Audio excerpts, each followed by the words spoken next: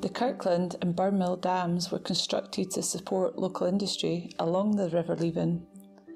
The factories are now gone, and options are being considered for both dams to make it easier for fish to move up and down the river as they would naturally.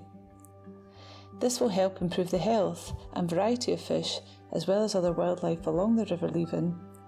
Whilst neither of the structures are listed, the important role they played in the area's history will be highlighted as part of the restoration project.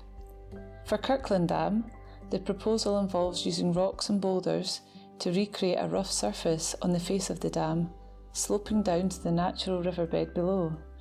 This will remove the jump or step which is restricting the movement of fish and will provide areas of faster and slower flowing water to help the fish move up the structure more easily.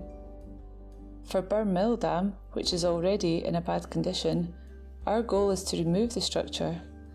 However, the feasibility of this is currently being considered along with other potential options, including lowering of the dam.